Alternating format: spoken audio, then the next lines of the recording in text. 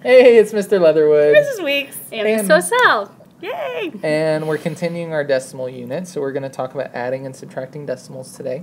Awesome. You've already learned how to the place value, and you've already learned how to line up your decimals in order and compare your decimals. And this is somewhat similar-ish. Yep. So let's do, let's say we were adding... Can I ask you a real quick question? No. Okay. Yes. I'm going to do it anyway. Okay. Why do you think they teach decimals after fractions? Why do you think those two would be tied together? Just out of curiosity. Well, they're both parts of a whole. Yeah. So fractions are parts awesome. of a whole, and decimals are parts of a whole. So these kind of feed nicely into each other. Yes. So later on we start talking about fractions and decimals. Yeah, they'll have that tied in. But I just wanted to mention that because I think, you know, when we're talking parts of a number, they need to remember that. So because everything after the decimal isn't really a whole number, they're only parts of it. Right. So, all right.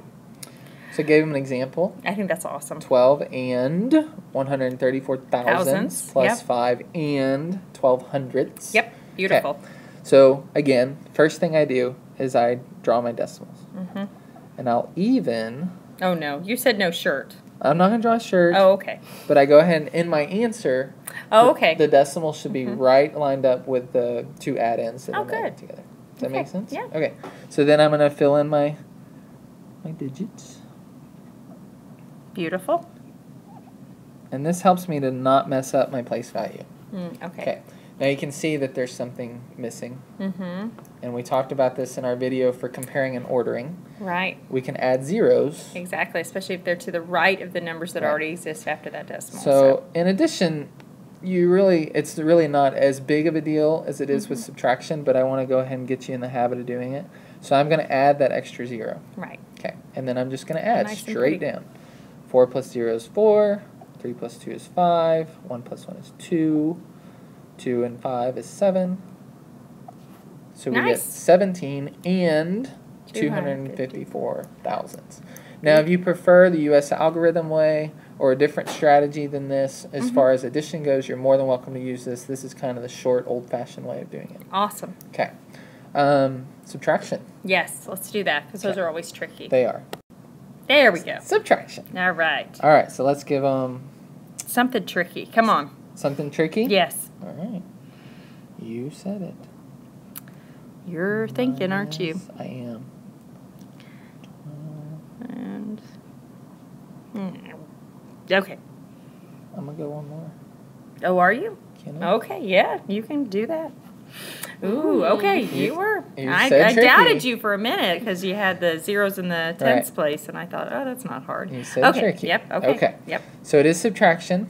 So this year first number is bigger. We're going to put that one on top. Exactly. I'm going to draw my decimals first. I'm going to line up my answer decimal. Little subtraction symbol. Yeah. I'm just going to fill in my digits. Yep. Okay, yep. Now, we talked about earlier, you really need to fill in those zeros. It's very important when you're doing subtraction. Right. So I'm going to go ahead and put my extra zero out here. So both numbers are going all the way to the thousandths place. Right. Okay. Now this is also because I don't want any friends to just drop that one straight down and not realize that they need to. That is a common mistake. Yes. And we'll talk about that when we do common errors this week. But anyway, they'll see it. It's coming up. Okay, so now we're going to subtract. Again, if you like U.S. algorithm or a different way to subtract, that's fine. We're just going to do it the old-fashioned way. Yep, okay. So 1 from 0. Can I subtract 1 from 0?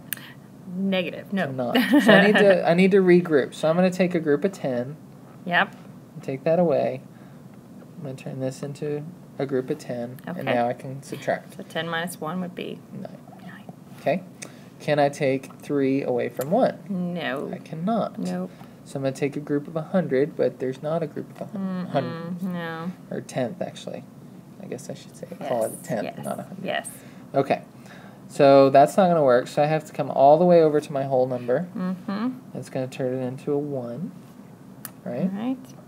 This gets turned in to 10. All right. And then we're going to borrow.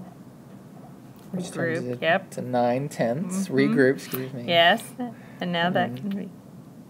Yes. Perfect. There we go. That's a lot of work. Okay. We told you, tricky. Yep. And US algorithm may help you to see this better if you want to stretch it out. Exactly. So 11 minus 3 is 8. Oh my good googly moogly, right? Yes. 8, okay.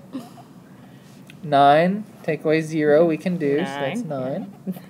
4, take away 2 we can do. And then 1, take away 1 is 0. So awesome. we have 2 and 989 thousandths. Double check me, could be wrong. No, you're right. You're good. Okay, so there's a lot of places that you can mess up in there. Regrouping, a real common error we see is that when you have a 0 here, just bringing down that 1. So make sure that you don't do that. Exactly. That would have changed the number completely and would have been wrong, right? Yeah. All right, we'll give you some practice problems on your quiz. Make sure you work really hard on it. Absolutely. And we'll show you how to do, we'll go back to the other methods too to practice in class. Sure. Maybe so that they can see this stretched out in place value form so that they can try to subtract that way too. So sounds good. That's awesome. All right. Yay.